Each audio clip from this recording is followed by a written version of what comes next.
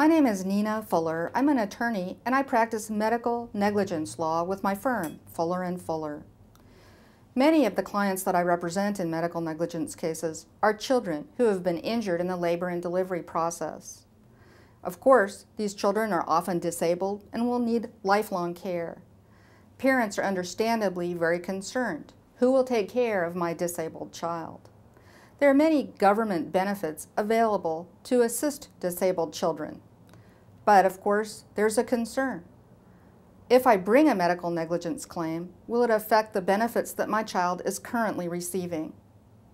The most common benefit that disabled children receive is Social Security, which is also called SSI. There are certain critical steps that have to be taken when a medical malpractice claim is brought in order to avoid stopping those SSI benefits.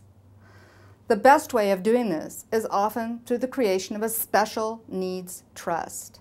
A special needs trust can take the money that your child receives by way of a medical malpractice settlement and can use it to pay for special needs that your child has without affecting the Social Security supplemental income payments.